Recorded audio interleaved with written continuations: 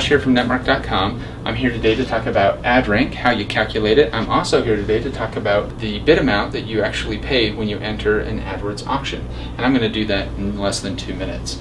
Okay, so to calculate ad rank, you need to know your maximum bid and your keyword quality score. If you take the two and you multiply them together, you get ad rank.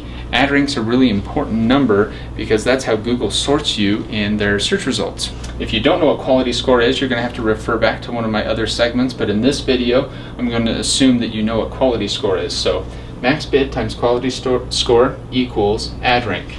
Okay, so we're going to move on and talk about how Google derives the actual cost that you pay every time someone clicks on one of your ads.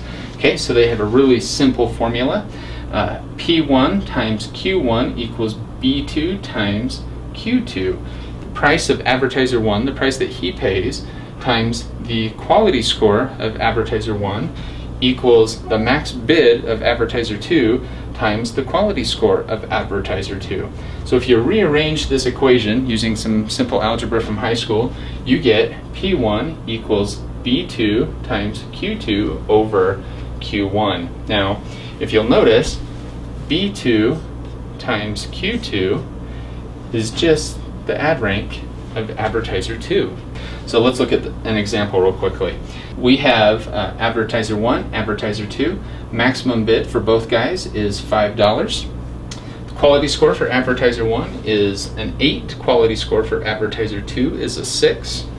5 times 8 equals 40, so the ad rank is 40 for advertiser 1, and the ad rank is 30. 5 times 6 for advertiser 2. Okay?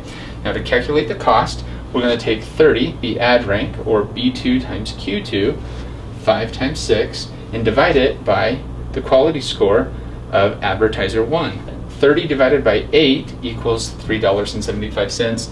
That's how much advertiser 1 is going to pay for this particular auction.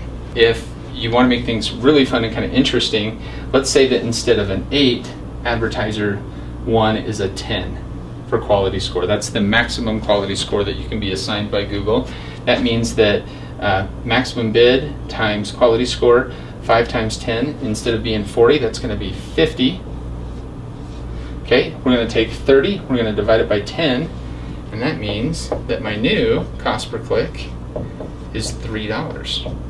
So I lowered my cost per click in this particular auction by 75 cents from $3.75 to $3, all by increasing my quality score. Thanks for joining. That's all that I have today. Hope that you learned something and hope you enjoyed the video.